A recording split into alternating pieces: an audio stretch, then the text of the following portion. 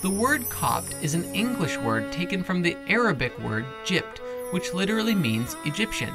However, in contemporary usage, Coptic refers to Egyptian Christians.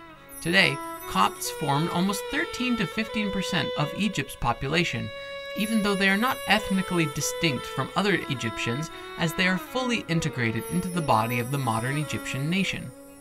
In 451 CE, Anatolius, the Patriarch of Constantinople, convened the Council of Chalcedon in an attempt to settle theological controversy about the nature of Jesus Christ.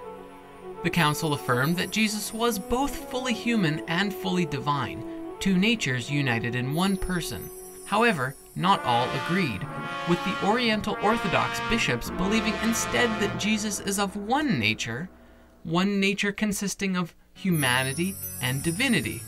The difference may seem slight, but this was enough to trigger the first major schism within Christianity, and the result was the Coptic Orthodox Church of Alexandria, the largest Christian church in Egypt and northern Africa.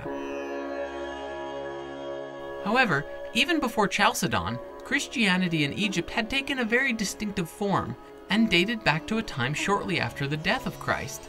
Although the Coptic cross does actually appear to predate Christ's coming, and there are those who speculate that there were Egyptian Christians almost 500 years before.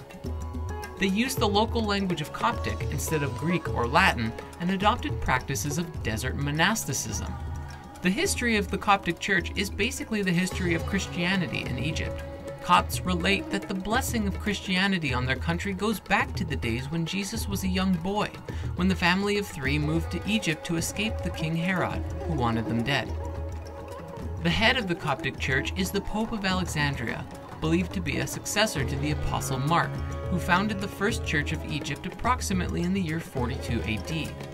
While monasticism is widespread in religious tradition, Christian monastic practices are widely held with the communities and individuals who isolate themselves from worldly life in the Egyptian deserts and inspired the spirituality of the Coptic Church.